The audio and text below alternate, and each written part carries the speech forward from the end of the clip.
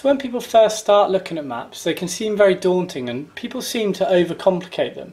So the first thing we're going to learn about is map symbols, so that we can identify where we are on a map or what we're looking for. So what we're going to do is break that down into 3 different types of symbols. We're going to have spot features or point features, line or linear features, and area features. So a spot feature or a point feature, which is the first one we're going to look at, it would be something like a car park or a pub or public house or a phone box. So if we zoom into this village here, you can see that in Loughborough here, there's a public house here and there's one here. There's also a phone box here. This symbol here is a phone box. This black looks like a phone symbol. But what's important about this phone box is there is a small black fine line that travels left towards this road here, this orange road. Now what that's doing is that's pointing out exactly where that phone box is. So though a feature might be fairly large, obviously in real life a phone box is not going to be the width of that road. Just across the road from the phone box I can see it says PO. That means post office. So there are lots of symbols on maps. There will be car parks, viewing areas, museums, information centres, train stations. So it's really important that you pick up a map and you have a look in the corner of each Ordnance Survey map and it will have a key. You can also research these online, but points features or spot features are very important because if you're walking along and you can see a church, there are 2 different types of churches. One is a round church with a cross on top and one is a square church with a cross on top. So it's very important you know which church you're near. So what's the difference? Well, if you were looking at a church and it had a spire, it would be a round symbol with a cross on top, and if it was a square fort-like church it would be a square symbol with a cross on top. So you need to familiarise yourselves with different symbols so that when you are out walking, out on an expedition, you can identify exactly where you are on the map.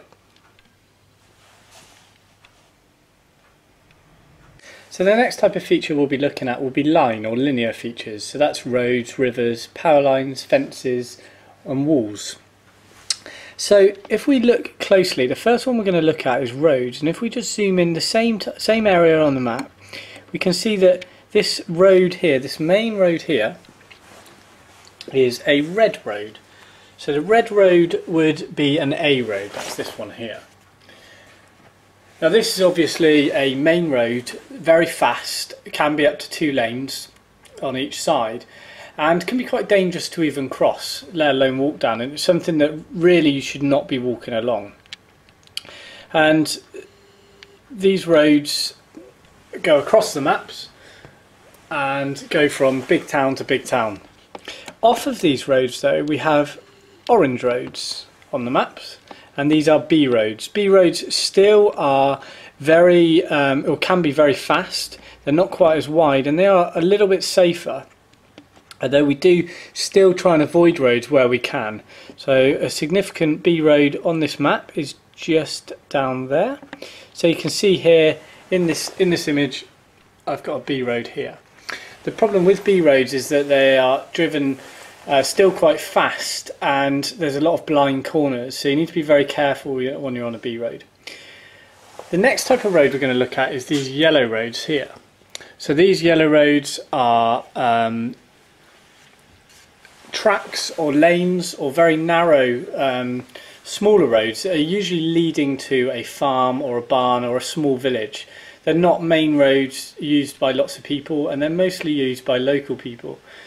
Now although they're less busy and they are should be slower, unfortunately they're usually driven by local people who know the roads very well and they're not expecting to come across a group of walkers, so you still need to be very careful on these roads.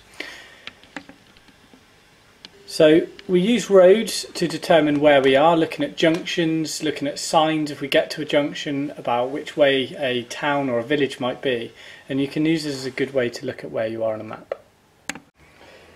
If you would see this line here that travels up, this black sharp line that travels up, that's a railway. Railways are obviously very good to navigate from because there's not many around, so you know if you reach a railway, you know that you're somewhere on the railway crossing, whereas if you reach a road, you might be crossing a different road to what you think you're crossing. The other types of linear point we're going to look at now are these fine black lines that make up squares, and that is, if I just zoom in, and these here.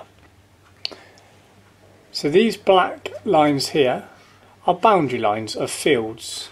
So it may be that you are walking up this path here and you're crossing from this road, you're going past one boundary on your right, another boundary on your right, you're crossing over one, which could mean there's a stile or a kissing gate, another boundary here, and then you reach a road.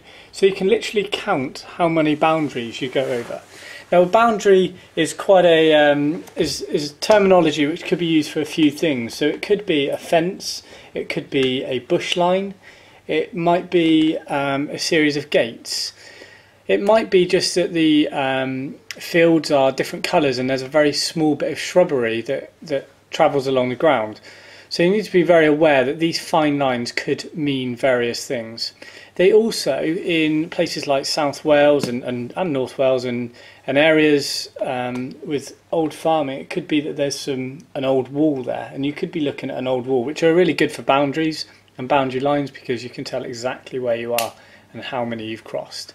So they're a very good way of navigating, and it's very good to count how many fields you've crossed since the last time you were on a path that you knew. So the next linear point we're going to look at is a river. So if you zoom into this area of the map here, you can see there's a blue squiggly line, and this is a river. Now, although a lot of people use rivers for navigation because you can look at where maybe you might be, if you're by a canal there might be locks, you can look at the turns in the river. Often rivers can be quite deceiving because if it's been a dry summer, rivers might be very low or not even there at all, and if it says there's a bridge there, if it says FB, that's a spot point by a river, that means a footbridge. That could not be there because it could be flooded. So you need to be very wary when using rivers to navigate from. So we've discussed point or spot features, and we've discussed line or linear features. So now we're going to look at area features, our final type of feature that we're going to break our maps down to.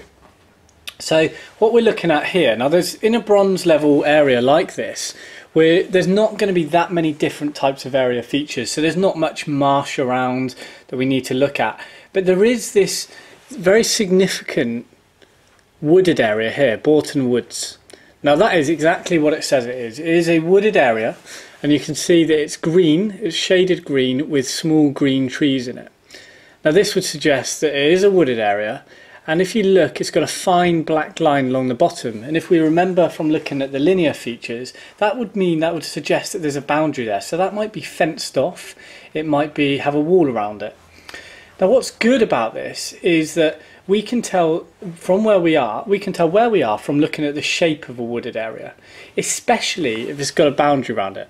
The problem if it hasn't got a boundary around it, and what you need to be aware of is that trees can be chopped down, extra trees can be planted, and so the wooded area could look a different shape to what you think you're looking at, or where you think you are. So what we do is we look at maybe the boundary line of that, and if we were stood, say, here, we'd be able to see that we're at the corner of that woods. Now there are other woods around, so you might need to take those into account, and we try to look for 3 different types of feature to identify where we are, and if we can only find 2, then it might suggest we're in a different place to what we think we are. Now these areas here in between our boundary lines are fields. So fields could be fields that farmers are using for crops. It could just be one that's left for grazing. So we can't say exactly what is in the field, but we can say that there is a field there. Now there are some other areas that we could look for that might be marshy, which might have small green squiggly lines on. So it's worth again looking at your map key and learning different types of area features, because you would want to avoid marshy ground.